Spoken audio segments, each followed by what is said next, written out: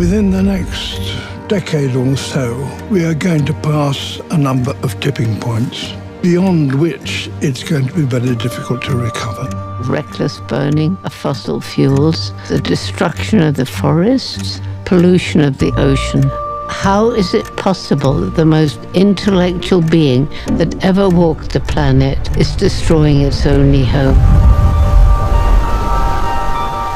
Since the 1970s, we lost 60% of vertebrate species. If we look at insects, we lost 80%. As we lose species, what we also lose is the capacity of the natural systems to really provide the services that allow us to function.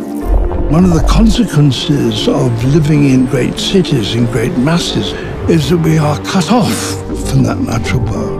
If you lose that sense of wonder, you've lost one of the most important things in your life. The human race produces more waste than it really should. We only recycle 9% of all plastic. That means that unless it's been burnt, every single piece of plastic ever made still exists.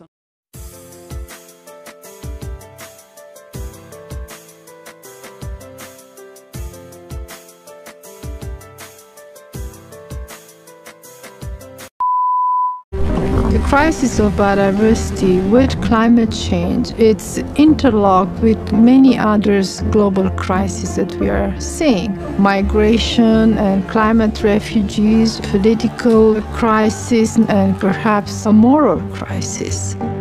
We've stolen our children's future, we're still stealing it, and we must get together now.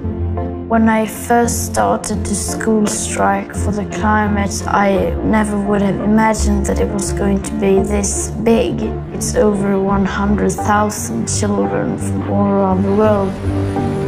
The consumer has to be the one that forces everyone's hand to say, I will not buy from you unless you have a sustainability policy and a clear transparency on the whole supply chain of the product that I'm buying.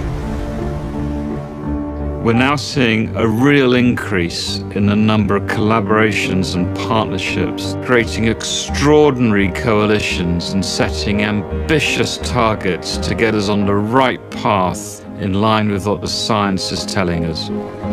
Employees have a responsibility to demand a better value system from corporations, and that's one way to pressure leaders to take a stand and say that they're going to be committed to the environment. It just comes down to all leaders of all organizations recognizing far-reaching implications for how this can truly help to have an impact in the world. Never compromise. What you're doing today will have an impact on the planet for thousands and thousands of years. There has been no species that has been remotely clever or ingenious than Homo sapiens. Let us live up to that name. We need wisdom to actually find the solution and then courage to back it.